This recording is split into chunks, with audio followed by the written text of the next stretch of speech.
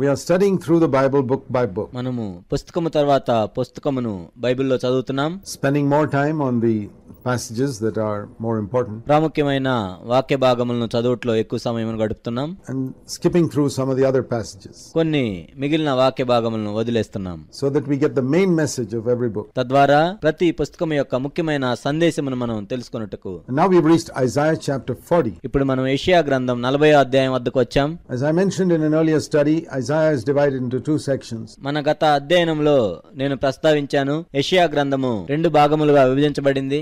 First 39 chapters is like an Old Testament section. మొదటి 39 అధ్యాయములు కూడా పాత నిబంధనకు సంబంధించిన భాగము.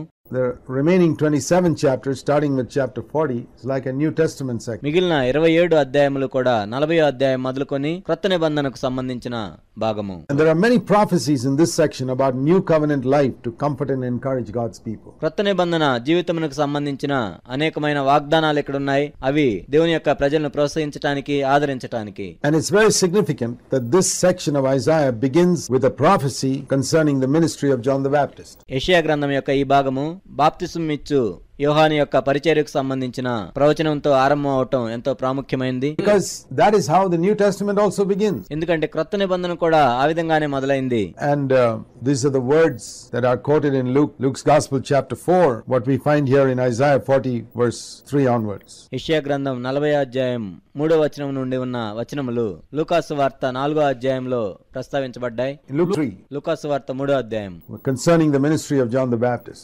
బాప్తిస్మమిచ్చు యోహాను యొక్క పరిచర్య గురించి. Hear the word of the Lord, make smooth desert a voice of one crying in the wilderness. ప్రభు మార్గము సిద్ధపరచుడి, ప్రతి కొండయు మెట్టయు పల్లము చేయబడును, వంకర మార్గములు తిన్నని వగును అని అరణ్యములో కేకలు వేయుచున్న యొక్కని శబ్దము. This message has an application for us too. ఈ వర్తమానమును మనం కూడా అన్వయించుకోవాలి. Because we have to prepare people for the second coming of Christ, just like John the Baptist prepared people for his first coming. బాప్తిస్మ ఇచ్చే యోహాను ప్రజలను యేసుక్రీస్తు ప్రభు యొక్క మొదటి రాకడకు ఏ విధంగా సిద్ధపరిచాడో మనము కూడా ప్రజలను క్రీస్తు యొక్క రెండవ రాకడ కొరకు సిద్ధపరచాలి. So to prepare God's people for that, our message is essentially the same. దాని కొరకు దేవుని ప్రజలను సిద్ధపరచడానికి మన వర్తమానం కూడా అదే విధంగా ఉండాలి. What is that? Clear the way for the Lord in the wilderness. ఏంటది? అరణ్యములో ఆయన త్రోవలు సరళము చేయుడి. First of all, let every valley be lifted up. మొట్టమొదట ప్రతి పల్లము కూడా పొడ్చబడాలి. There's no room for discouragement and depression under the new covenant. క్రొత్త నిబంధనలో నిరుత్సాహానికి, నిరాశకు ఎటువంటి తావు లేదు. We never say I'm good for nothing, I'm useless. నేను ఎందుకు పనికిరాని వాడిని, నేను నిరుపయోగమైన వాడిని అని ఎప్పుడు అనకూడదు.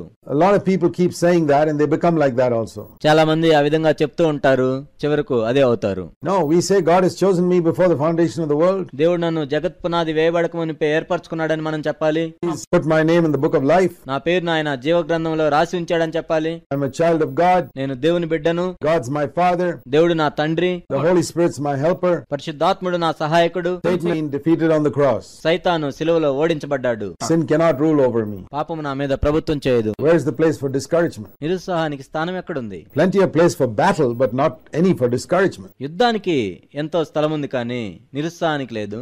God is a God of encouragement. దేవుడు ప్రోత్సహించే దేవుడు. And He has lifted us up in Christ and given us dignity. క్రీస్తుతో కూడా మనల్ని లేపి ఆ హుందాతనాన్ని మనకిచ్చాడు. We don't want any valleys in our life anymore. కాబట్టి మన జీవితంలో ఎటువంటి పల్లములు కూడా ఉండాల్సిన అవసరం లేదు.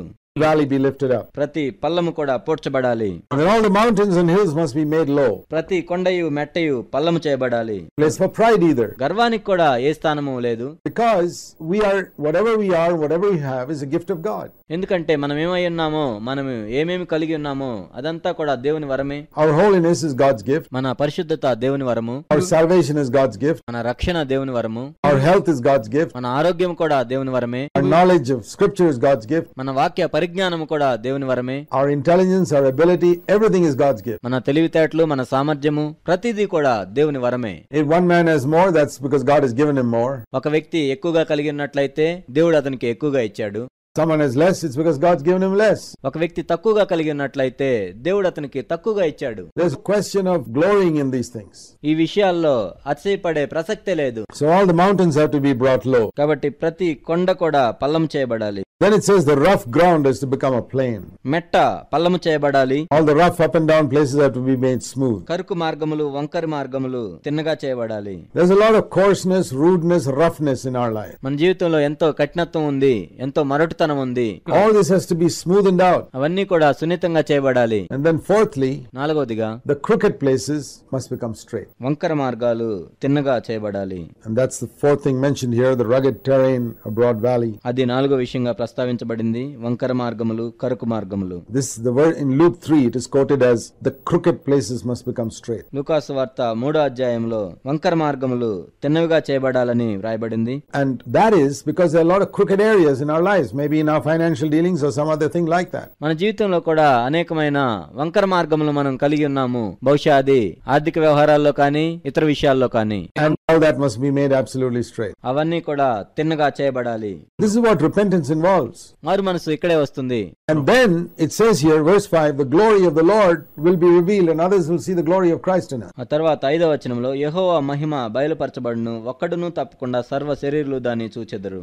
And all flesh shall see his salvation. సర్వ శరీరులు తన రక్షణను చూచెదరు. In chapter 40 and verse 7, it says the grass withers and the flower fades. This is quoted in 1 Peter 1. 40వ అధ్యాయం 7వ వచనము, గడ్డి ఎండును పువ్వు వాడును. ఇది 1 పేతురు 1వ అధ్యాయంలో ఎత్తి వ్రాయబడి ఉంది. So that all the glory of the world will disappear. ఇదేం చూపిస్తుందంటే లోకంలోని మహిమంతయు కూడా అదృశ్యమైపోతుంది. And then verse 10 and 11 speaks about Jesus coming back. 10వ అధ్యాయం 11వ వచనంలో యేసుక్రీస్తు ప్రభు మరలా తిరిగి వస్తాడు అని చెప్పబడింది. And he will give his reward those who are faithful. మరియు ఎవరైతే నమ్మకత్వం కలిగి ఉంటారో వారికి ఆయన బహుమానమునిచ్చును. Like a shepherd, he will care for his flock. గొర్రెల కాపరి వలె ఆయన తన మందను మేపును. Verse 17, it speaks of all the nations being nothing before him. సమస్త దేశములు ఆయన దృష్టికి శూన్యముగా ఎంచబడును. 17వ వచనము, All the people are less than nothing. ఆయన దృష్టికి సమస్త జనములు లేనట్టుగానే ఉండును. We need to see the sovereign control and rule of God if we are to serve him effectively in these days. ఈ దినముల్లో మనం దేవుని సేవ ప్రభావవంతంగా చేయాలంటే ప్రతి విషయంలో కూడా దేవుని యొక్క సార్వభౌమాధికారమును ఆయన నియంత్రణను మనం చూడగలగాలి. It's a very interesting verse here in chapter 40 and verse 22.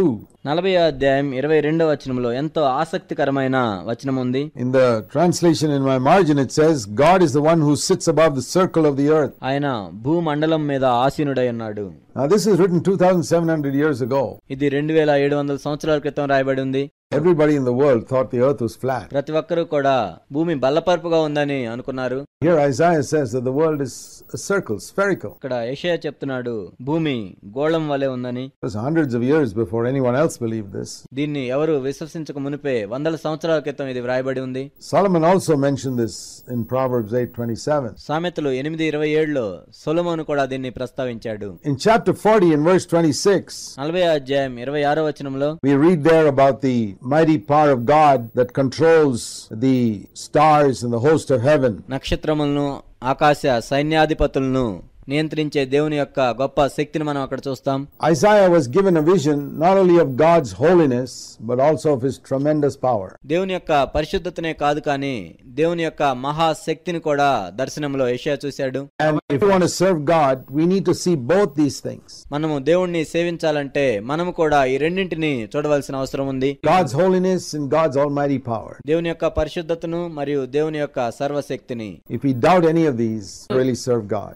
ఈ రెండింటిలో దేన్నైనా నీవు అనుమానించినట్లయితే నిజముగా నీవు దేవుణ్ణి సేవించలేవు. Verse 29 to 31 is a very blessed passage that many believers know. 29 నుండి 31 వచనములు ఎంతో ఆశీర్వదించబడిన వాక్య భాగము అనేక మంది విశ్వాసులకి తెలుసు. The real description of the new covenant. క్రొత్త నిబంధన యొక్క నిజమైన వివరణ ఇది. In one translation it says, those who wait on the Lord will exchange their strength. Verse 31. ఒక తర్జుమాలో ఈ విధంగా రాయబడి ఉంది, ఎవరైతే యెహోవా కొరకు ఎదురు చూస్తారో వారు బలమును మార్చుకుంటారు. That means I give my strength to the Lord, or my weakness, and I get his strength. దాని అర్థం ఏమిటంటే నా బలహీనత నేను ప్రభువుకి ఇస్తాను, ప్రభు యొక్క బలము నాకు ఇస్తాడు. It's wonderful to have an exchange with the Lord for everything. కాబట్టి ప్రతి విషయంలో కూడా దేవునితో మనం మార్చుకోవటం ఎంతో అద్భుతమైనది. Jesus said in John 17 verse 10 and 11, యోహాను సువార్త 17వ అధ్యాయం 10-11 వచనాల్లో యేసుక్రీస్తు ప్రభువు ఈ విధంగా చెప్పారు, all that I have, Father, is yours, నావన్నీయు తండ్రివి, and all that you have is mine. మరియు నీవన్నీయు నావి. That's a great exchange. అదెంతో గొప్ప మారకము. Nobody needs say anymore, I don't have the strength to do this. ఇది చేయటానికి నాకు బలము లేదని ఎవరు చెప్పాల్సిన అవసరం లేదు. We can taste the resurrection power of Jesus Christ even in our bodies. మన శరీరములో కూడా యేసుక్రీస్తు ప్రభువు యొక్క పునరుద్ధాన శక్తిని మనం రుచించవచ్చు. And like it says in Psalm 92 and verse 14, 92వ కీర్తన 14వ వచనంలో చెప్పబడినట్లుగా, we can bear fruit even in old age. మన వృద్ధాప్యంలో కూడా మనము ఫలములు ఫలించవచ్చు. As we exchange our strength for God's strength. మన బలమును దేవుని యొక్క బలముతో మార్పిడి చేసుకున్నప్పుడు, You exchange your wisdom for God's wisdom. మన జ్ఞానమును దేవుని యొక్క జ్ఞానముతో మార్పిడి చేసుకున్నప్పుడు, And as you wait on the Lord, మనము దేవుని కొరకు వేచి ఉండే కొలది, says he'll give strength, verse 29, to the weary. 29వ వచనము, సొమ్మసిలిన వారికి ఆయన బలమిచ్చువాడు, శక్తిహీనులకు బలాభివృద్ధి కలుగజేయవాడు. Even young people who don't depend on the Lord will get weary. దేవుని మీద ఆధారపడకుండా ఉన్న యవనస్తులు కూడా సొమ్మసిల్లిపోతారు. But those who wait on the Lord will not get tired. యెహోవా కొరకు ఎదురు చూచువారు అలసిపోరు, They will not become weary. వాళ్ళు సొమ్మసిల్లిపోరు. On the other hand, they'll mount up with wings like eagles. మరొక ప్రక్క వారు పక్షిరాజుల వలె రెక్కలు చాపి పైకి ఎగురుతారు. What a wonderful promise. Spiritually, we can fly if we wait upon the Lord and trust Him. ఎంత గొప్ప వాగ్దానం ఇది. మనము దేవుని సన్నిధిలో వేచి ఉండి ఆయన్ను నమ్ముకున్నట్లయితే ఆత్మీయంగా మనము పైకి ఎగురుతాము. Chapter 40 to 46 is a very precious portion of scripture, and I would encourage all of you to meditate on these chapters seriously. 42 నుండి 46 అధ్యాయములు దేవుని యొక్క వాక్యములోని ప్రశస్తమైన వాక్య భాగములు. మిమ్మల్ని అందరినీ ప్రోత్సహిస్తున్నాను, ఈ అధ్యాయములన్నింటినీ ధ్యానించండి. Because it's referring to the servant of the Lord. ఎందుకంటే ఇవి దేవుని యొక్క సేవకుని సూచిస్తున్నాయి. And there are some fantastic promises here. ఎంతో అద్భుతమైన వాగ్దానాలు కొన్ని ఇక్కడ ఉన్నాయి. Think of verses 8 to 18. 8 నుండి 18 వచనాలను గురించి ఆలోచించండి. I have chosen you and I have not rejected you. నేను నిన్ను ఎన్నుకున్నాను, నిన్ను తిరస్కరించను. Don't be afraid, verse 10. I am with you. భయపడకు, నేను నీతో ఉన్నాను. 10వ వచనము. Don't look anxiously about you. I am your God. చింతించవద్దు, నేను నీ దేవుడును.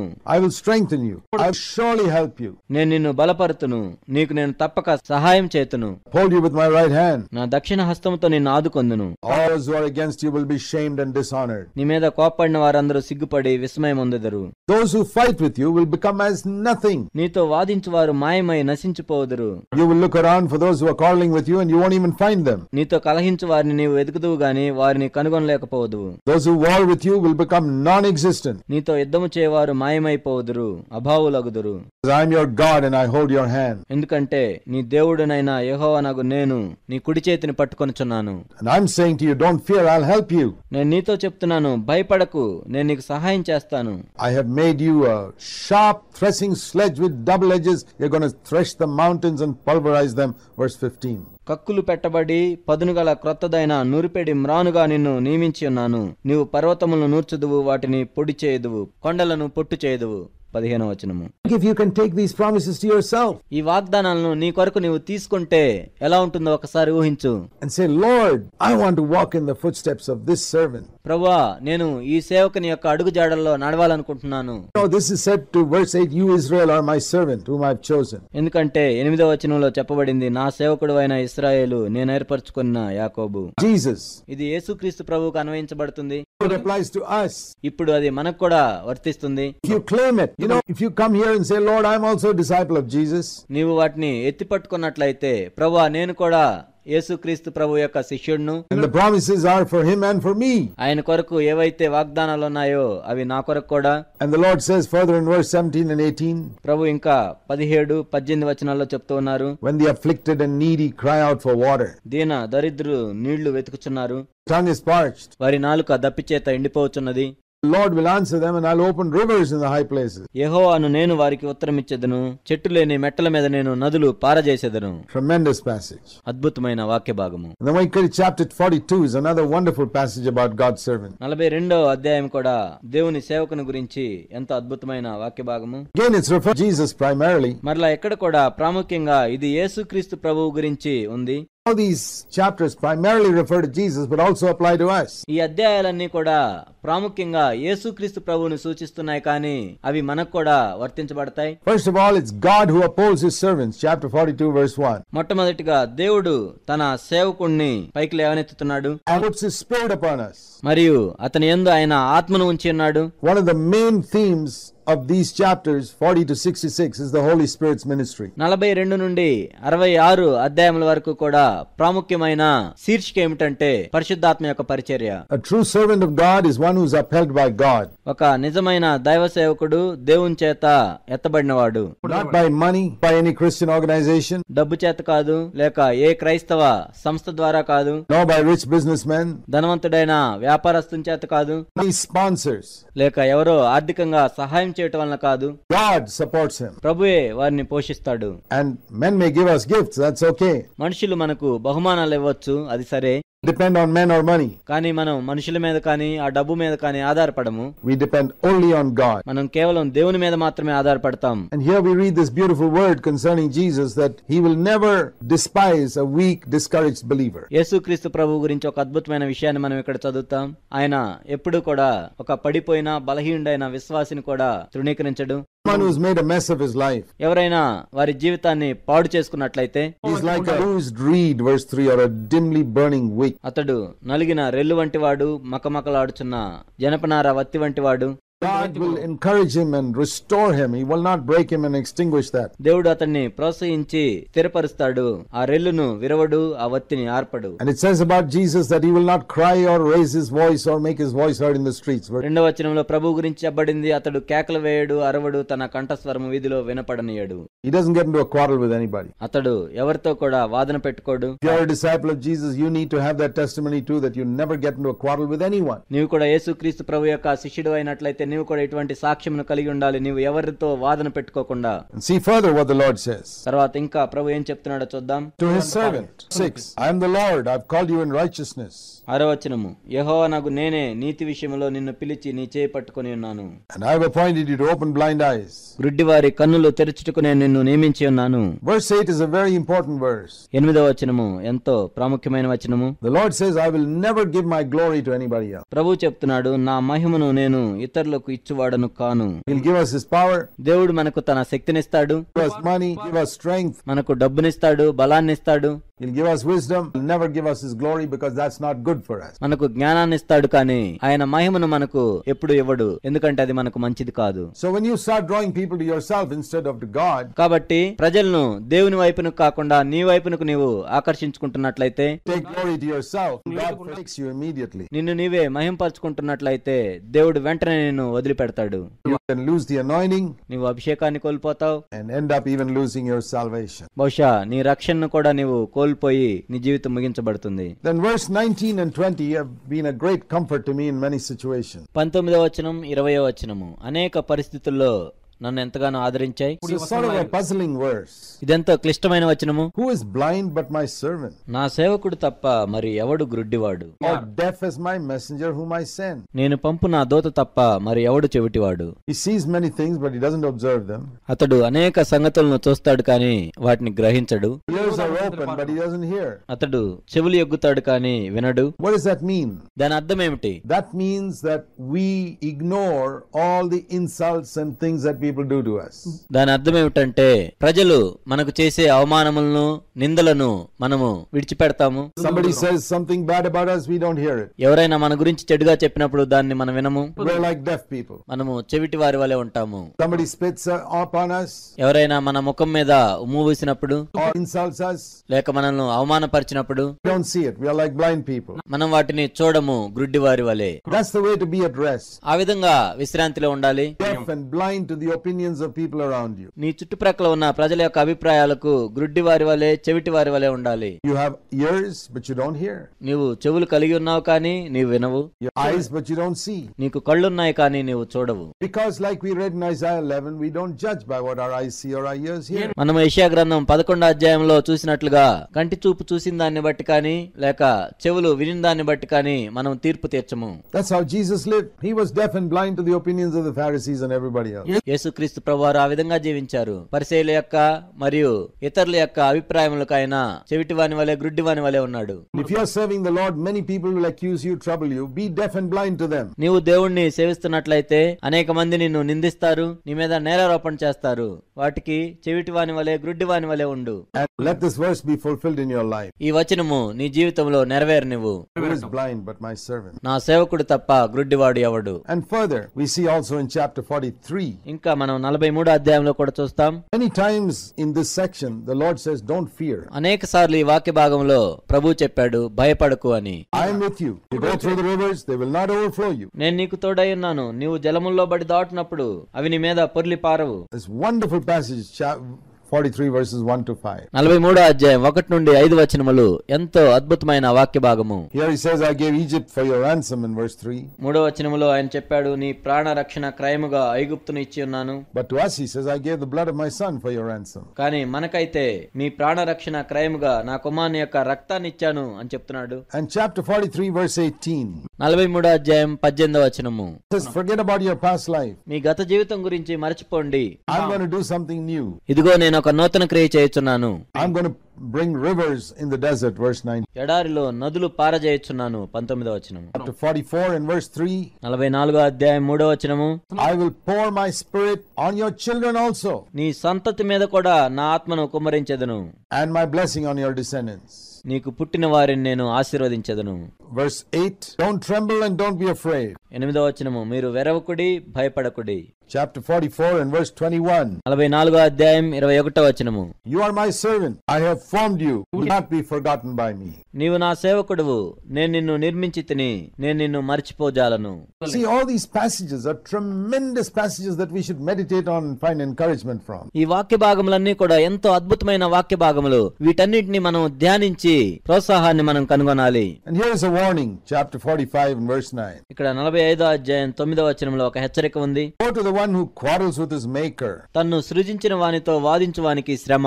Don't argue with God in the way he deals with you. దేవుడు నిన్ను నిర్వహించే విధానాన్ని బట్టి ఆయనతో వాదించవద్దు. Humble yourself and accept his dealings with you. దేవుడు నిన్ను నిర్వహించే విధానాన్ని బట్టి అంగీకరించు. He takes you through difficult situations, doesn't take other people through. వేరే వారిని తీసుకువెళ్ళని కష్టమైన మార్గంలో కూడా నిన్ను తీసుకువెళ్తున్నట్లయితే That's because he's molding you to be a useful vessel for his glory. అదెందుకంటే దేవుడు తన మహిమ కొరకు వాడుటకు ఉపయోగపడే పాత్రగా నిన్ను రూపుదిద్దుతున్నాడు.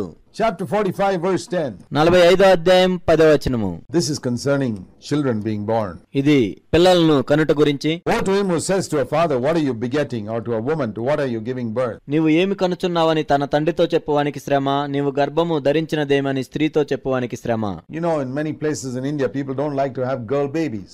భారతదేశంలో అనేక చోట్ల ఆడపిల్లలను కనటం చాలా మందికి ఇష్టం ఉండదు. This could be used to refer to such people. అటువంటి వారిని సూచిస్తూ ఇది చెప్పబడింది. To a woman, "What are you giving birth to? Another girl?" ఓ స్త్రీ, నీవు ఎవరికి జన్మనిస్తున్నావు? మరొక బాలికకా? Or says to a father, "What have you begotten?" నువ్వు ఎవరిని కన్నావు? And the Bible says, "Let a curse be on the one who treats a little baby like that." ఒక చిన్న శిశువును ఆ విధంగా చూసే వారికి శ్రమ అని బైబిల్లో చెప్పబడింది. There's a curse on people who question God's gifts. దేవుని యొక్క వరములను ప్రశ్నించే వారికి శ్రమ కలుగుతుంది. We have no right to kill a child even if it's mentally retarded. ఒక బిడ్డకు మానసిక వైకల్యం కలిగినా కూడా ఆ బిడ్డను చంపే అధికారం నీకు లేదు. If God decides to give you a child, నీకు ఒక బిడ్డనివ్వాలని దేవుడు నిర్ణయించుకున్నప్పుడు he decides exactly what type of child it should be. ఆ బిడ్డ ఏ విధంగా ఉండాలో ఆయనే నిర్ణయిస్తాడు. A boy or a girl. మగబిడ్డ కానీ లేక ఆడబిడ్డ గాని. God's gifts are perfect gifts. దేవుని యొక్క వరములు పరిపూర్ణమైన వరములు. He never makes a mistake. ఆయన ఎప్పుడు కూడా తప్పు చేయడు.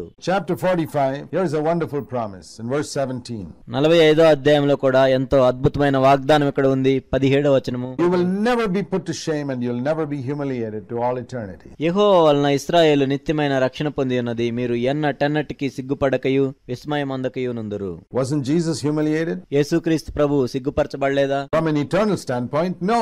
కానీ నిత్యమైన దృక్పథంలో నుండి ఆ విధంగా చేయబడిందా? లేదు. Our life on earth is like 1 second compared to eternity. నిత్యత్వంతో పోల్చి చూసినట్లయితే ఈ భూమి మీద మనం జీవించే జీవితం ఒక సెకండ్ తో సమానం. And if you are humiliated for 1 second or less than 1 second, that's nothing. నీవు ఒక సెకండ్ గాని లేక అంతకంటే తక్కువ గాని అవమానపరచబడినప్పుడు అది ఏమీ లేనట్లే. From an eternal standpoint, you'll never be put to shame if you trust the Lord. నీవు దేవుణ్ణి నమ్మినట్లయితే నిత్యమైన దృక్పథంలో నుండి ఎన్నటికి నీవు సిగ్గుపరచబడవు. Here's another verse about God's character in verse 15. 15వ వచనంలో దేవుని యొక్క స్వభావం గురించి మరొక మాట ఉంది. Oh God, you're a God who hides yourself. ఓ దేవా రక్షక, నిశ్చయముగా నీవు నిన్ను మరుగుపరుచుకొను దేవుడివై ఉన్నావు. As human beings, we like to show ourselves. మానవులముగా మనల్ని మనం ప్రదర్శించుకోవాలని మనం అనుకుంటాం. God seeks to hide himself. దేవుడేమో తను తాను మరుగుపరుచుకోవటానికి చూస్తూ ఉంటాడు. If we are to be like God, we must try to be hidden in all our life and ministry. మనము కూడా దేవుని వలె ఉండి మన జీవితంలోను మరియు మన పరిచర్యలో కూడా మనల్ని మనం మరుగుపరుచుకోవాలి. Verse 22 is another good verse. Turn to me and be saved, all the ends of the earth. 22వ వచనం కూడా ఎంతో మంచి వచనము. బూదిగంతముల నివాసులారా నా వైపు చూచి రక్షణ పొందుడి. Chapter 46 verse 4 is a lovely verse for older people. 46వ అధ్యాయం 4వ వచనము వృద్ధులకు ఎంతో అద్భుతమైన వచనం ఇది. He says in this passage, you have to carry idols, but I will carry you. ఈ వాక్య భాగంలో ఆయన చెప్తున్నాడు, మీరు ప్రతిమలను మోస్తూ ఉన్నారు, నేనైతే మిమ్మల్ని మోస్తున్నాను. People who worship idols carry their idols. విగ్రహములను ఆరాధించే ప్రజలు విగ్రహాలను మోస్తారు. But our God, we don't have to carry him, he carries us. కానీ మన దేవుడిని అయితే మనం మోయాల్సిన పని లేదు, ఆయనే మనల్ని మోస్తాడు. And he says, even to your old age, I'll be the same. I'll carry you. I carried you from birth. I'll carry you till the end. ఆయన చెప్తున్నాడు, ముదిమి వచ్చే వరకు నిన్ను ఎత్తుకుని వాడిని నేనే, గర్భమును పుట్టినది మొదలుకొని నా చేత భరింపబడుచున్నారు. So the question is this, do you carry your God or does your God carry you? ప్రశ్న ఏమిటంటే, నీ దేవుడిని నీవు మోస్తున్నావా లేక నీ దేవుడు నిన్ను మోస్తున్నాడా? Chapter 47 and verse 8 is a verse quoted about Babylon in the book of Revelation chapter 18. 47వ అధ్యాయం 8వ వచనమును ప్రకటన గ్రంథం 18వ అధ్యాయంలో బబులోను గురించి ఈ వచనం రాయబడి ఉంది. And chapter 48 verse 10, I have refined you but not as silver, I have tested you in the furnace of affliction. 48వ అధ్యాయం 10వ వచనము, నేను నిన్ను పుటం వేసి తిని వెండిని వేసినట్లు కాదు, ఇబ్బంది కొలిములో నిన్ను పరీక్షించి తిని. God tests us but not forever. దేవుడు మనల్ని పరీక్షిస్తాడు కానీ ఎల్లకాలము కాదు. The testing will come to an end. ఆ పరీక్షకు ఒక ముగింపు ఉంటుంది. And then again it says in chapter 48 verse 11, ఆ తర్వాత 48వ అధ్యాయం 11వ వచనంలో ఆయన ఈ విధంగా చెప్తున్నాడు, glory I'll not give to another. It's repeated again. నా మహిమను మరి ఎవరికి నేను ఇచ్చువాడును కాను అనే మాట మరలా పునరావృతమైంది. Look at this wonderful verse 17. I am the Lord who teaches you to profit, who leads you in the way you should go. ఈ అద్భుతమైన 17వ వచనమును చూడండి. నీకు ప్రయోజనము కలుగునట్లు నీ దేవుడినైన యెహోవానగు నేనే నీకు ఉపదేశము చేయుదును, నీవు నడవలసిన త్రోవను నిన్ను నడిపించుదును. You had paid attention to my commandments, verse 18, your well-being would have been like a river. నీవు నా ఆజ్ఞలను ఆలకింపవలనని నేను ఎంతో కోరుచున్నాను, ఆలకించిన యెడల నీ క్షేమము నది వలెను, నీ నీతి సముద్ర తరంగం వలెను ఉండును. And your righteousness will be like the waves of the sea. నీ నీతి సముద్ర తరంగముల వలెను ఉండును. Everything God asks us to do is for our good. మనల్ని చేయమని దేవుడు అడిగిన ప్రతిదీ కూడా మన మేలు కొరకే. And we will not thirst even if we go through the deserts, verse 21. మనము ఎడారి స్థలముల్లో వెళ్ళినా కూడా దప్పిగొనము. 21వ వచనం. But a person who does not respond to God, కానీ ఎవరైతే దేవునికి స్పందించరో, says in verse 22, there'll be no peace for such a man. అటువంటి వ్యక్తికి నెమ్మది ఉండదు. Let's claim these wonderful promises for ourselves. మన కొరకు ఈ అద్భుతమైన వాగ్దానాలను ఎత్తిపట్టుకుందాం.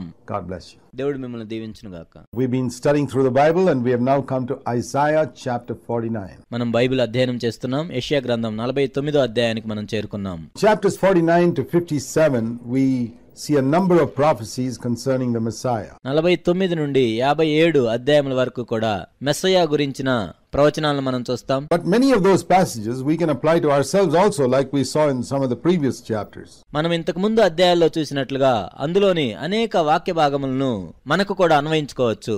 Because Jesus is our forerunner. ఎందుకంటే యేసుక్రీస్తు ప్రభువారు మనకు ముందుగా పరిగెత్తిన వారు. He is the author and finisher of our faith. ఆయన మన విశ్వాసమునకు కర్తయును మరియు దాన్ని కొనసాగించువాడును అయి ఉన్నాడు. And we walk in his footsteps. మరియు ఆయన అడుగు జాడల్లో మనం నడుస్తాము. You are a disciple of Jesus, seeking to walk in his footsteps. నీవు యేసుక్రీస్తు ప్రభు యొక్క శిష్యుడు అయినప్పుడు మరియు ఆయన అడుగు జాడల్లో నీవు నడవాలనుకున్నప్పుడు, then some of these promises made which concern him will also apply to you. అప్పుడు ఆయన్ను గురించిన కొన్ని ప్రవచనములు నీకు కూడా అన్వయించబడతాయి. Chapter 49 been a very precious passage to me for more than 40 years. 49వ అధ్యాయం నాకు 40 సంవత్సరాల కంటే పైగా ఎంతో ప్రశస్తమైన వాక్య భాగంగా ఉంది. Because it was through this chapter 41 years ago that the Lord called me out to serve him full time. ఈ వాక్య భాగం ద్వారానే 41 సంవత్సరాల క్రితం దేవుడు నన్ను పూర్తికాలపు క్రైస్తవ సేవకు పిలిచారు. And he showed me here that I was his servant. నేను ఆయన సేవకుడినని ఆయన నాకు ఇక్కడ చూపించాడు. He had called me to a particular task in his body. తన శరీరంలోని ఒక ప్రత్యేకమైన పని కోసం నన్ను పిలిచాడు. He had made my mouth like a sharp sword. నా నోరు వాడిగల ఖడ్గముగా ఆయన చేసి ఉన్నాడు. Called me from my mother's womb. నేను గర్భమున పుట్టగానే ఆయన నన్ను పిలిచాడు. Now I believe that if you have faith, you can claim this for yourself. నీకు విశ్వాసం ఉన్నట్లయితే నీ కొరకు వీటిని ఎత్తి పట్టుకొనవచ్చు. There is no need to be discouraged. నిరుత్సాహపడాల్సిన అవసరం లేదు. Like it says in verse 4, you may say, well, I've toiled in vain, I've spent my strength for nothing. ఇక్కడ 4వ వచనంలో చెప్పబడినట్లుగా వ్యర్థముగా నేను కష్టపడి తిని ఫలమేమీ లేకుండా నా బలమును వృధాగా వ్యయపరిచి ఉన్నాను అనుకుంటుని. Christian work, there's a tremendous temptation to be discouraged. క్రైస్తవ పనిలో నిరుత్సాహపడటానికి ఎంతో శోధన ఉంటుంది. But the Lord says, don't get discouraged. కానీ ప్రభువు చెప్తున్నాడు, నీవు నిరుత్సాహపడవద్దు. I'll use you. I'm going to make you a light to the nations. నేను నిన్ను వాడుకొనబోతున్నాను, దేశములకు వెలుగ్గా నిన్ను చేయబోతున్నాను. And further down in the same chapter, అదే అధ్యాయంలో ఇంకా చెబుతూ, there's a beautiful verse, verse 10. In the middle of that verse it says, he who has compassion on them will lead them. 10వ వచనం ఎంతో అద్భుతమైన వచనం. వారి యందు కరుణించువాడు వారిని తోడుకొని పోవును. So God's leaders must be those who have compassion on others. దేవుని యొక్క నాయకులు ఇతరుల మీద కరుణించువారిగా ఉండాలి. It's through compassion that we can lead people. కరుణించటం ద్వారానే మనం ప్రజలను నడిపించవచ్చు. He who has compassion on people will lead them. ఎవరైతే ప్రజల మీద కరుణ కలిగి ఉంటారో వారు మాత్రమే వారిని నడిపించగలరు. Don't seek to be a leader if you don't have compassion on people. ప్రజల మీద నీకు కనికరం లేనట్లయితే నీవు నాయకుడిగా ఉండటానికి ప్రయత్నించవద్దు. Jesus told the Pharisees, don't tell me about all your sacrifices. యేసుక్రీస్తు ప్రభు పరిసయ్యులతో చెప్పారు, మీ అర్పణల గురించి నాకు చెప్పవద్దు. Don't tell me about all the laws you keep. మీరు గైకొనే ఆజ్ఞల గురించి నాకు చెప్పొద్దు. Go and learn the meaning of this.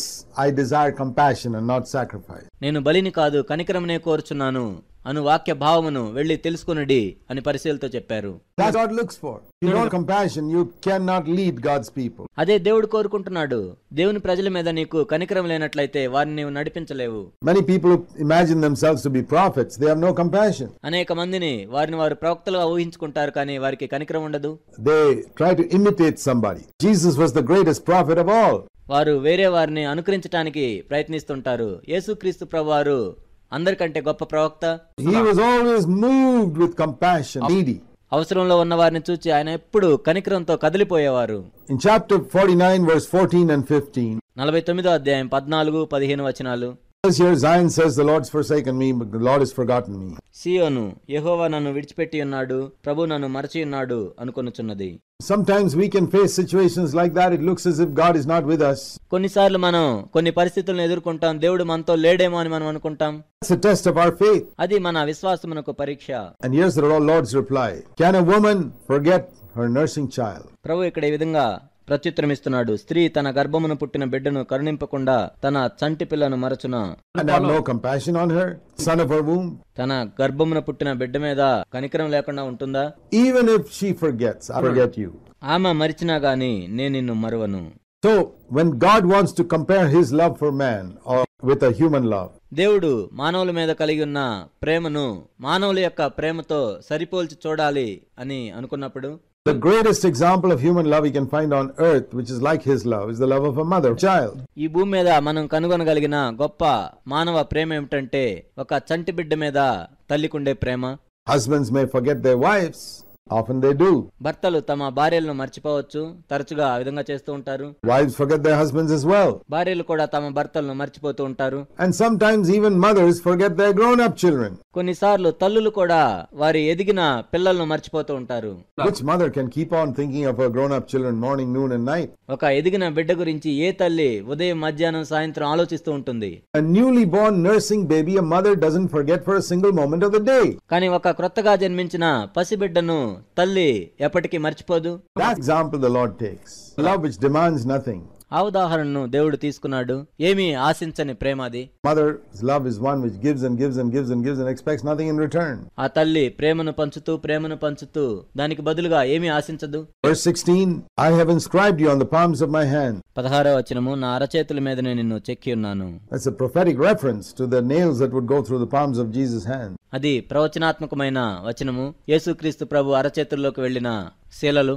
49 verse 23 is another lovely verse. 49వ అధ్యాయం 23వ వచనము మరొక అద్భుతమైన వచనము. Last part, those who hopefully wait for me will never be put to shame. చివరి భాగము, నేను యెహోవాననియు నా కొరకు కనిపెట్టుకుని వారు అవమానమునందరు. If you trust in the Lord, absolutely sure of one thing, never be disappointed. నీవు ప్రభువును నమ్ముకొని ఆయన కొరకు కనిపెట్టుకున్నట్లయితే నీవు ఎప్పటికీ నిరాశ చెందవు. Never be put to shame. నీవు ఎన్నటికీ అవమానమునందవు. That's for sure. అది ఖచ్చితంగా చెప్పవచ్చు. And further down, ఇంకా మనం ముందుకు వెళ్ళినట్లయితే, even the captives of the mighty man, verse 25, will be taken away. 25వ వచనము, బలాఢ్యులు చెరపట్టిన వారు సహితము విడిపింపబడుదురు. There is no sin that's so strong that the Lord cannot deliver you from that captivity. గొప్ప శక్తి కలిగిన ఏ పాపము నుండైనా కూడా దేవుడు విడిపించగలడు. The Lord says, I'll fight with your enemies, the one who fights with you. ప్రభు చెప్తున్నాడు, నీతో యుద్ధము చేయవారితో నేనే యుద్ధము చేసేదను. Great to have the Lord himself as our defender. దేవుడే మనల్ని సమర్థించువాడు. Chapter 50 and verse 4 50వ అధ్యాయం 4వ వచనము is another prophecy concerning Jesus Christ. యేసుక్రీస్తు ప్రభువును గురించిన మరొక ప్రవచనము. It speaks about how Jesus lived every day. యేసుక్రీస్తు ప్రభువారు ప్రతి దినము కూడా ఏ విధంగా జీవించారో ఇక్కడ చెప్పబడింది. About his tongue and his ear. He had the tongue of a disciple and he had the ear of a disciple as well. తన నాలుక గురించి, తన చెవుల గురించి. ఆయనకు శిష్యునకు తగిన నోరు ఉంది, శిష్యులకు తగిన చెవులున్నాయి. And it says here, the Lord God woke him up morning by morning to listen to what he had to say. ఆయన ఏం చెప్తున్నాడో వినుటకు ప్రతి ఉదయం కూడా ఆయన్ను మేల్కొలుపుతున్నాడు. We see in Isaiah 49:2 that Jesus' mouth was like a sharp sword. 49వ అధ్యాయం 2వ వచనంలో మనం చూసాం, యేసుక్రీస్తు ప్రభు యొక్క నోరు వాడిగల ఖడ్గంగా ఉంది. But it was also a tongue that could sustain the weary one with a word. మరియు అలసిన వారిని మాటల చేత ఓరడించు జ్ఞానము కూడా ఆయన నాలుక ఉంది. So how did he have this word in season for every person who came to him? ఆయన దగ్గరకు వచ్చిన ప్రతి ఒక్కరికి కావలసిన మాటలు, సమయానికి తగిన మాటలు ఏ విధంగా ఉన్నాయి? By listening to the Father right from the morning throughout the day. ఉదయకాలం మొదలుకొని దినమంతా కూడా తండ్రి చెప్పే మాటలను వినుటను బట్టి. And if we want to have a word for other people, we must learn to listen to what God has to say to us. మనం వేరే వారి కోసం మాటలు కలిగి ఉండాలంటే దేవుడు మనతో ఏం చెప్తున్నాడో మొట్టమొదట వినాలి. And not only that, it says in verse 5 that whatever the Lord told him to do, he was not disobedient. అంత మాత్రమే కాదు, ఆయన ఏదైతే నాకు చెప్పాడో దానికి నేను అవిధేయత చూపించలేదు. 5వ వచనము. And when the Father allowed other people to strike him and smite him and pluck out his beard, verse 6, and spit on him, he accepted it. కొట్టువారికి ఆయన వీపును అప్పగించిన, వెంట్రుకలు పెరుకువేయ వారికి ఆయన చెంపలను అప్పగించిన, ఉమ్మివేయ వారికి, అవమానపరచువారికి ఆయన ముఖమును దాచుకొనలేకుండా తండ్రి అప్పగించిన దాన్ని అంగీకరించాడు. 6వ వచనము. He did not take revenge or threaten them. వారి మీద ప్రతీకారం తీర్చుకోలేదు, వారిని భయపెట్టలేదు. His attitude was, verse 7, the Lord will help me. ఆయన యొక్క వైఖరి ఏ విధంగా ఉందంటే, ప్రభువు నాకు సహాయం చేయగలడు. So he could say, who will fight with me, verse 8. కాబట్టి ఆయన చెప్తున్నాడు, నాతో వ్యాజ్యమాడువాడు ఎవడు? 8వ వచనము. Stand against me. The Lord helps me. Who is going to condemn me? నాకు ఎదురు తిరుగువాడెవడు? నన్ను శిక్షించువాడు ఎవడు? ప్రభువు నాకు సహాయం చేయను. And then the words comes to us. ఆ తర్వాత వచనం ఏ విధంగా ఉంది? Who among you fears the Lord? మీలో ప్రభువుకు భయపడవాడెవడు? 10వ వచనం. And you are walking in darkness. You have no light. మరియు వెలుగు లేక చీకటిలో నడుచువాడు. Trust in God completely. దేవుణ్ణి పూర్తిగా నమ్ముకొనవలెను. Never doubt in the darkness what God has shown you already in the light. దేవుడు వెలుగులో చూపించిన వాటిని చీకటిలో అనుమానించకూడదు. Sometimes in a time of pressure, we begin to doubt what God showed us clearly at another time. వేరే సమయాల్లో దేవుడు మనకు స్పష్టంగా చూపించిన వాటిని ఒత్తిడిలో మనము ఒక్కోసారి అనుమానిస్తూ ఉంటాము. There are times in our life when the light is very bright. మన జీవితంలో కొన్నిసార్లు వెలుగు ఎంతో కాంతివంతంగా ఉండే సమయం ఉంటుంది. Clearly what God is saying. దేవుడు ఏం చెప్తున్నాడో స్పష్టంగా మనం చూడగలము. Hold on to that. But we are not to kindle a fire of our own and produce light, it says in verse 11. దాన్ని పట్టుకొని ఉండాలి. మరియు మనంతట మనమే అగ్ని రాజబెట్టి వెలుగును పుట్టించకూడదు. ఇక్కడ 11వ వచనంలో చెప్పబడింది. That means we should not try to get men to come and help us in our time of trial to fight for us. దాని అర్థం ఏమిటంటే మన శ్రమల కాలంలో మనుషులు మనకు వచ్చి సహాయం చేయనట్లుగా మనము అడగకూడదు. Human fire is a human method to defend ourselves and escape the trials that God sends. దేవుడు పంపించిన శ్రమల్లో గుండా తప్పించుకోవటానికి అవి మానవపరమైన పద్ధతులు. It says in chapter 51 verse 1, never forget the pit from which God pulled you out. 51వ అధ్యాయం 1వ వచనంలో చెప్పబడింది, మీరు ఏ గుంట నుండి తవ్వబడితిరో దాన్ని ఆలోచించుడి, దాన్ని మర్చిపోవద్దు. Don't forget your purification from your former sins. నీ మునుపటి పాపముల నుండి కలిగిన పవిత్రతను మర్చిపోవద్దు. There's another wonderful promise in verse 16. 16వ వచనము మరొక అద్భుతమైన వాగ్దానము. I have put my words in your mouth and covered you with the shadow of my hand. నీ నోట నా మాటలు ఉంచి నా చేతి నీడలో నిన్ను కప్పి ఉన్నాను. And then chapter 52, the Lord has a complaint. Last part of verse 5 is quoted in Romans chapter 2. 52వ అధ్యాయం 5వ వచనంలో దేవునికి ఒక ఫిర్యాదు ఉంది. 5వ వచనం చివరి భాగము రోమీయులకు రాసిన పత్రిక 2వ అధ్యాయంలో ఎత్తి వ్రాయబడింది. Verse 24. 24వ వచనంలో Here in 52:5. నువ్వు 52:5లో ఉన్నట్లయితే, My name is continually blasphemed all day long. దినమెల్లా నా నామము దూషింపబడుచున్నది. That means the way Israel was living was bringing dishonor to God's name. ఇశ్రాయేలు జీవించే జీవన విధానాన్ని బట్టి దేవుని యొక్క నామము దూషించబడుతుంది. The way Christians are living in India is bringing dishonor to the name of Christ. భారతదేశంలో క్రైస్తవుల యొక్క జీవితాలను బట్టి క్రీస్తు ప్రభు యొక్క నామము అవమానపరచబడుచున్నది. Most of India has not rejected Christ. భారతదేశంలో అనేక మంది క్రీస్తును తిరస్కరించలేదు, The true Christ. నిజమైన క్రీస్తును. They've rejected the Christ they've seen among Christians. క్రైస్తవుల మధ్యలో చూసిన క్రీస్తును వారు తిరస్కరించారు. But that's not the real Christ. That's a false Christ, which I also reject. ఆయన నిజమైన క్రీస్తు కాదు, ఆయన అబద్ధ క్రీస్తు. ఆయన నేను కూడా తిరస్కరించాను. In contrast to all this, వీటన్నింటికి వ్యత్యాసంగా it says in verse 7, how beautiful are the feet of those who preach the real good news. సువార్త ప్రకటించుచు సమాధానము చాటించుచు సువర్తమానము నిజమైన సువార్తను ప్రకటించు రక్షణ సమాచారం ప్రచురించు వాని పాదములు పర్వతముల మీద ఎంతో సుందరములై ఉన్నవి. 7వ వచనము.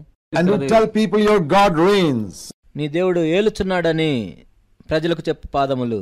Satan's been defeated. సాతాను ఓడిపోయాడు, God is on the throne. దేవుడు సింహాసనం మీద ఉన్నాడు. Chapter 52 verse 13 onward, 52వ అధ్యాయం 13వ వచనం నుండి to the whole of chapter 53, 53వ అధ్యాయం చివరి వరకు you read there about the suffering of Jesus on the cross. శిలువ మీద క్రీస్తు యొక్క శ్రమల గురించి మనం చదువుతాం. When Jesus died on the cross, his face was so disfigured that it didn't even look like a man's, according to 52:14. 52:14వ వచనం ప్రకారం యేసుక్రీస్తు ప్రభువారు శిలువ మీద ఉన్నప్పుడు ఆయన ముఖము ఎంతో వికారంగా అయింది, ఆయనకు మనిషి రూపం కూడా లేదు. The secret of Jesus' life is here in verse 53, chapter 53 verse 2. He grew up before his father. యేసుక్రీస్తు ప్రభు యొక్క రహస్యము 53వ అధ్యాయం 2వ వచనంలో ఉంది. ఆయన తండ్రి ఎదుట పెరిగెను.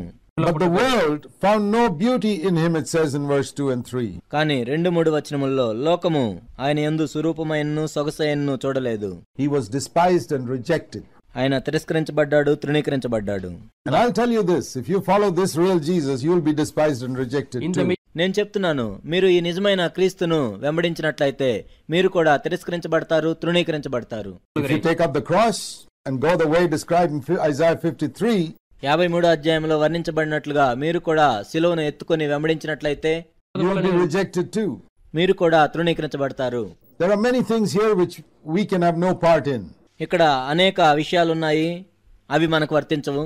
Like it says, our sins were placed upon him. He was pierced, verse 5, for our transgression. మన పాపములన్నీ ఆయన మీద వేయబడ్డాయి. ఇక్కడ 5వ వచనంలో చెప్పబడినట్లుగా మన అతిక్రమ క్రియలను బట్టి అతడు గాయపరచబడెను, మన దోషములను బట్టి నలుగుగొట్టబడెను.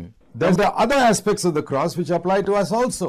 కానీ సిలువలో కొన్ని కోణములున్నాయి, అవి మనకు కూడా వర్తిస్తాయి. Jesus told us to take up the cross and follow him. యేసుక్రీస్తు ప్రభువారు మనకు చెప్పారు మన సిలువను ఎత్తుకొని ఆయన వెంబడించాలని. There is an aspect of the cross in which we can follow. సిలువలో మనం వెంబడించదగిన విషయాలున్నాయి. But where he died for our sins, there we cannot follow him. కానీ మన పాపముల కొరకు ఆయన చనిపోయాడు, ఆ విషయంలో మనం ఆయన వెంబడించలేము. Many other things here.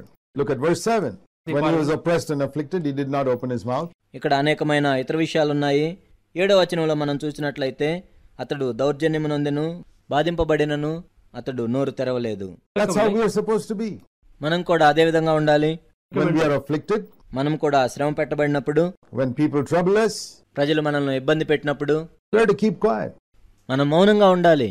We need to know how to raise our voice and shout and praise God in the time of in a praise meeting. స్తుతి కూడికలో మనం గొంతెత్తి దేవుణ్ణి స్తుతించటం మనం తెలుసుకోవాలి. But we also need to know how to keep quiet when we are falsely accused. మనం తప్పుగా నిందించబడినప్పుడు మనం మౌనంగా ఏ విధంగా ఉండాలో కూడా మనం తెలుసుకోవాలి. Many Christians is the opposite. అనేక మంది క్రైస్తవులు దీనికి వ్యతిరేకంగా ఉంటారు. The praise meeting they are quiet. స్తుతి కూడికలోనేమో వాళ్ళు మౌనంగా ఉంటారు. And when they are accused, they open their mouth and shout back. వాళ్ళు నిందించబడినప్పుడు వారు నోరు తెరచి తిరిగి అరుస్తూ ఉంటారు. Finally, in verse 10, it says here that it would please the Lord to crush him. చివరిగా 10వ వచనంలో అతన్ని నలుగొట్టుటకు యెహోవాకు ఇష్టమాయెను. If God allowed Jesus to be crushed, how much more he'll allow you and me? దేవుడు యేసుక్రీస్తు ప్రభువునే నలుగొట్టడానికి ఇష్టపడినట్లయితే నిన్ను నన్ను మరి ఎంత నలుగొడతాడు. But from that will come a resurrection. కానీ దాని నుండి మనకు పునరుద్ధానం కలుగుతుంది. That's the meaning of verse 10. He'll prolong his days. అది 10వ వచనం యొక్క అర్థము. అతడు దీర్ఘాయుష్మంతుడగును. That means he'll be raised from the dead. దాని అర్థం ఏమిటంటే అతడు మృతుల్లో నుండి లేపబడతాడు. And then he will see his offspring. We will come forth through that resurrection. అతడు తన సంతానమును చూచును. ఆ పునరుద్ధానము నుండి మనం వస్తాము. Isaiah 54 is a lovely passage here, and there's a beautiful verse here for widows. 54వ అధ్యాయం ఎంతో అద్భుతమైన వాక్య భాగము. విధవరాండ్లకు ఎంతో అద్భుతమైన వచనం ఇక్కడ ఉంది. It says in verse 5, your husband is your maker. 5వ వచనంలో చెప్పబడింది, నిన్ను సృష్టించిన వాడు నీకు భర్త అయి ఉన్నాడు. The Lord's your husband. Don't be afraid. You'll forget the shame of your youth. ప్రభువే నీకు భర్త అయి ఉన్నాడు. నీ వైధవ్యపు నిందను ఇక మీదట జ్ఞాపకం చేసుకొనవు. నీవు సిగ్గు మరచదవు. And he says, I'll take care of your children. Verse 13. నీ పిల్లల గురించి నేను జాగ్రత్త తీసుకుంటాను. 13వ వచనము. All your sons will be taught by the Lord. They'll become disciples of the Lord. నీ పిల్లలందరూ కూడా యెహోవా చేత ఉపదేశమునందుదురు. వారు ప్రభువుకు శిష్యులగుదురు. I claimed that promise years ago for my own sons. అనేక సంవత్సరాల క్రితమే ఈ వాగ్దానాన్ని బట్టి నా సొంత కుమారుల గురించి దేవుణ్ణి అడిగాను. Both my wife and I. And I will encourage you to claim that for your children. నేను నా భార్య కలిసి అడిగాము. నేను మిమ్మల్ని ప్రోత్సహిస్తున్నాను. మీ పిల్లల గురించి కూడా ఈ వాగ్దానాన్ని ఎత్తిపట్టుకొని దేవుణ్ణి అడగండి. That doesn't mean that your children will never become sick or they're going to become very rich. అంటే మీ పిల్లలకి ఇంకెప్పుడు జబ్బులు రావని కాదు, లేక వాళ్ళందరూ ధనవంతులు అవుతారని కాదు, or they won't have the struggles in life that many young people go through. లేక అనేక మంది యవనస్తులు వెళ్లే సమస్యలు వారికి ఉండవని కాదు. But they will finally become disciples of Jesus Christ. కానీ వారు చివరికి యేసుక్రీస్తు ప్రభు యొక్క శిష్యులుగా అవుతారు. You must claim that for your children. నీ పిల్లల గురించి నీవు ఈ వాగ్దానాన్ని ఎత్తిపట్టుకొని దేవుణ్ణి అడగాలి. And then verse 15 to 17. If anybody comes to fight with you. తర్వాత 15 నుండి 17 వచనాలు. ఎవరైనా నీతో పోట్లాటకు వచ్చినట్లయితే, he will be defeated because I am on your side, says the Lord. నేను నీ పక్షమున ఉన్నాను కాబట్టి అతడు ఓడిపోతాడు అని ప్రభువు చెప్తున్నాడు. You can overcome. And in a courtroom you will have justice against all the lies spoken against you. నీవు జయిస్తావు మరియు న్యాయ విమర్శలో నీకు దోషారోపణ చేయు ప్రతి వానికి నీవు నేరస్థాపన చేసేదవు. You don't have to defend yourself. నిన్ను నీవు సమర్థించుకోవాల్సిన అవసరం లేదు. No weapon formed against you will prosper. నీకు విరోధముగా రూపింపబడిన ఏ ఆయుధమును వర్ధిల్లదు. Keep your mouth shut when people accuse you. ప్రజలు నీ మీద నేరారోపణ చేస్తున్నప్పుడు నీ నోరు మూసుకొని కూర్చో. Let the Lord defend you. దేవుడే నీ పక్షమున వ్యాజ్యమాడినవు. And he'll do miracles for you. మరియు ఆయన నీ కొరకు అద్భుతాలు చేస్తాడు. Whatever you may be facing. నీవు ఏ సమస్యను ఎదుర్కొంటున్నా సరే, he will take him to court. నీవు న్యాయస్థానమునకు తీసుకువెళ్ళబడినా సరే, you will have justice against every courtroom lie. న్యాయ విమర్శలో నీకు దోషారోపణ చేయు ప్రతి వానికి నీవు నేరస్థాపన చేస్తావు. That's how the Living Bible paraphrases that verse 17. 17వ వచనంలోని మొదటి భాగము లివింగ్ బైబిల్ తర్జుమాలో ఈ విధంగా ఉంది. Then Isaiah 55 is an invitation to those who are thirsty to come and receive the gospel. దప్పికగొనిన వారిని వచ్చి సువార్తను స్వీకరించమని ఆహ్వానము 55వ అధ్యాయంలో ఉంది. Verse 8 and 9. My ways are not your ways, says the Lord. 8, 9 వచనములు, నా మార్గములు మీ మార్గముల వంటివి కావు. My thoughts are not your thoughts. నా తలంపులు మీ తలంపుల వంటివి కావు. And that's why it's good for us to humble ourselves and say, Lord, show me your ways and your ways. కాబట్టి మనల్ని మనం దీనులుగా చేసుకొని, దేవా నీ మార్గములు మాకు చూపించండి, మీ మార్గములు మాకు ఉపదేశించండి అని అడగటం మంచిది. if we recognize that God's ways are not our ways, దేవుని మార్గములు మన మార్గములు వంటివి కావు అని మనం గుర్తించినప్పుడు, and we want our mind to be renewed to think like God, లేక దేవుని వలె ఆలోచించుటకు నీ మనసును రూపాంతరపరచుకోవాలని నీవు అనుకున్నట్లయితే, then we must meditate on God's word అప్పుడు దేవుని వాక్యమును మనం ధ్యానించాలి, and understand God's ways. దేవుని మార్గములను అర్థం చేసుకోవాలి. This is the main reason why we are going through the Bible. అందుకే మనం బైబిల్ అధ్యయనం చేస్తున్నాం. అదే ముఖ్య కారణము. We're not studying it to increase our knowledge. మన తెలివితేటలు పెంచుకోవటానికి దీన్ని మనం అధ్యయనం చేయట్లేదు. Change our way of thinking. మన ఆలోచన విధానాన్ని మార్చుకోవటానికి మనం ఈ విధంగా చేస్తున్నాం. God's ways of thinking. దేవుని విధానంలో ఆలోచించుటకు. In Isaiah 56 యెషయా 56లో and in 58, మరియు 58వ అధ్యాయంలో he speaks about blessing those who keep the Sabbath. విశ్రాంతి దినమును ఆచరించే వారి యొక్క ఆశీర్వాదముల గురించి రాయబడి ఉంది. Verse 2 to 5. Now the Sabbath we earlier saw was a sign between God and the children of Israel only. 2 నుండి 5 వచనాలు మనం ఇంతకు ముందు చూసాం. విశ్రాంతి దినం అంటే దేవునికి మరియు ఇశ్రాయేలుకు మధ్య ఉన్న నిబంధన అని. We saw that in chapter 30, Exodus 31, నిర్గమకాండం 31వ అధ్యాయంలో మనం చూసాం. 16. 16వ వచనము. But for us this applies in another way, in a spiritual way. కానీ మనకైతే ఇది వేరొక విధముగా ఆత్మీయంగా అన్వయించబడుతుంది. And that is that we need to come to a life of inner rest. God wants all of us to have it. అదేమిటంటే అంతరంగా విశ్రాంతిలోనికి మనం రావాలి. తన పిల్లలందరూ కూడా ఆ విధంగా ఉండాలని దేవుడు కోరుకుంటున్నాడు. Verse 7 is the verse Jesus quoted. My house will be called a house of prayer. 7వ వచనము. ఈ వచనమును యేసుక్రీస్తు ప్రభువారు చెప్పారు. నా మందిరము సమస్త జనులకు ప్రార్థనా మందిరం అనబడును. Church is a house of prayer, not a house of business. సంఘము ప్రార్థనా మందిరము, వ్యాపారం చేసే స్థలం కాదు. Then it speaks about God's servants, unfortunately, in the last days. ఆ తర్వాత దేవుని సేవకుల గురించి చెప్పబడింది. దేవుని సేవకులు దురదృష్టవశాత్తు చివరి దినముల్లో. Verse 10, they are like blind watchmen who don't see the enemy coming. 10వ వచనము. వారి కాపర్లు గ్రుడ్డివారు, వారందరూ తెలివిలేనివారు. They are like dumb dogs who are not able to bark. వారందరూ మూగ కుక్కలు, మొరగలేరు. They are shepherds who have no understanding. They are greedy for money, everybody seeking his own gain. వారందరూ తెలివిలేని కాపర్లు, వారందరూ కూడా డబ్బు కొరకు దురాశ కలిగి స్వప్రయోజనమే విచారించుకునివారు. Eat and drink, enjoy themselves. మరియు వారు తిని త్రాగి తమకిష్టమైన మార్గమున పోవువారు. Because people are like that, it says in the next verse, 7:1, Lord, the righteous man is perishing. ప్రజలు ఆ విధంగా ఉన్నారు కాబట్టి తరువాత వచనం 57:1 విధంగా చెప్పబడింది. నీతిమంతులు నశించుట చూచి ఎవరును దాన్ని మనసును పెట్టరు. It's very difficult to find godly men nowadays. ఈ రోజుల్లో భక్తి పరులను కనుగొనటం ఎంతో కష్టము. And finally, it says here how a wicked person, in verse 20, is his heart, there's no peace in his heart. It's always churning. 57వ అధ్యాయం 20వ వచనంలో మనం చూస్తాం. దుష్టులు, భక్తిహీనులు కదులుచున్న సముద్రం వంటి వారు, అది నిమ్మళింపనేరదు, వారికి విశ్రాంతి ఉండదు. Whereas God's people have peace. కానీ దేవుని ప్రజలకైతే సమాధానం ఉంది. 19.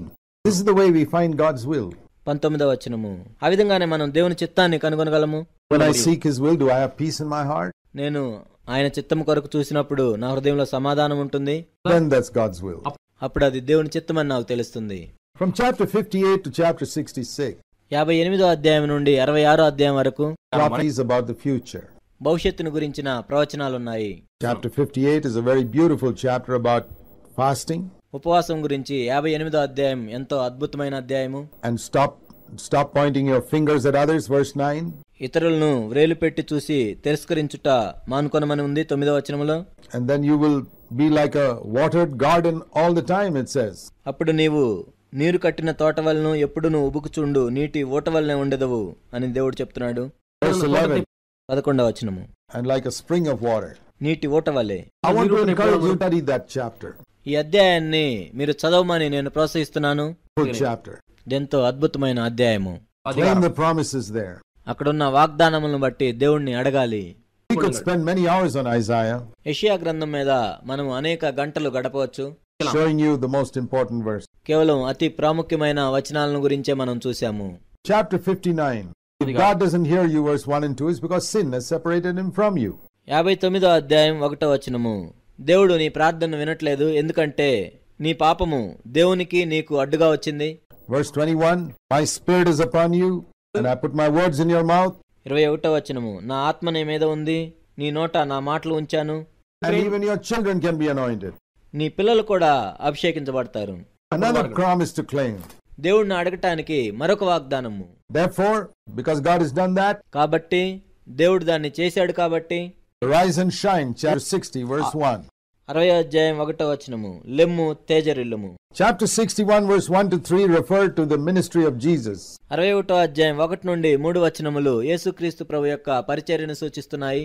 And we can also be anointed to do the same thing. మనము కూడా అదే పని చేయటానికి అభిషేకించబడవచ్చు.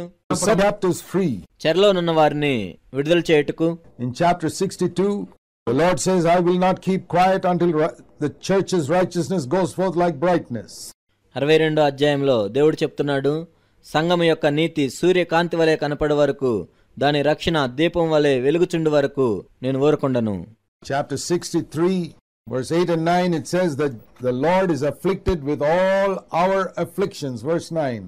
63వ అధ్యాయం 9వ వచనము, వారి యావత్ బాధలో ఆయన బాధ నొందెను, ఆయన సన్నిధి దూత వారిని రక్షించెను. In chapter 64, verse 1 is a prayer for revival. 64వ అధ్యాయం 1వ వచనము, ఉజ్జీవము కొరకైన ప్రార్థన. Oh God, do wonderful things in our midst. ఓ దేవా, మా మధ్యలో అద్భుతమైన కార్యాలను చేయండి. And he goes on to say that people haven't even seen, verse 4, what God can do for those who wait on him like that. ఆయన ఇంకా చెప్తూ 4వ వచనంలో, తన కొరకు కనిపెట్టువాని విషయమై నీవు తప్ప తన కార్యము సఫలము చేయు మరి ఏ దేవుని ఎవడు ఏ కాలమున చూచి ఉండలేదు. Verse 6 says, our righteousness are like filthy rags. 6వ వచనం చెబుతుంది, మా నీతి క్రియలన్నీ మురికి గుడ్డలతో సమానము. That's why we need God's righteousness. కాబట్టి మనకు దేవుని నీతి కావాలి. Chapter 65, verse 24. 65వ అధ్యాయం 24వ వచనం, Before we pray, God answers. మనం ప్రార్థించక మునిపే దేవుడు ఉత్తరమిచ్చును. Beautiful promise. అద్భుతమైన వాగ్దానము. And then chapter 66, verse 1 and 2. Whom does God look? 66వ అధ్యాయం 1-2 వచనములు, దేవుడు ఎవరిని దృష్టించుచున్నాడు, ఆయన ఎవరిని బలపరుస్తున్నాడు. Those who tremble at his word and who are humble and contrite in spirit. Verse 2. ఎవడు దీనుడై నలిగిన హృదయం గలవాడై నా మాట విని వణుకుచుండును. 2వ వచనము. And verse 5, to such people he says, don't worry if your brothers hate you. అటువంటి వారితో ప్రభు చెప్తున్నాడు. 5వ వచనము, మీ సహోదరులు మిమ్మల్ని ద్వేషించినా మీరు భయపడవద్దు. God will comfort us and strengthen us. దేవుడు మనల్ని ఆదరించగలడు, బలపరచగలడు. What a wonderful book this latter section of Isaiah especially is. యెషయా గ్రంథం యొక్క ఈ చివరి భాగము ఎంత ప్రాముఖ్యమైందో కదా. I would encourage all of you to study Isaiah 40 to 66, those 27 chapters. మీ అందరినీ కూడా నేను ప్రోత్సహిస్తున్నాను. యెషయా గ్రంథం 40వ అధ్యాయం నుండి 66వ అధ్యాయం వరకు చదవండి. మీ కొరకు, మీ కుటుంబం కొరకు ఆ వాగ్దానాలను బట్టి దేవుణ్ణి అడగండి. Be an effective servant of God in these days. ఈ దినముల్లో దేవుని కొరకు ప్రభావవంతమైన, ఫలవంతమైన సేవకునిగా ఉండు. God bless you. దేవుడు మిమ్మల్ని దీవించును గాక.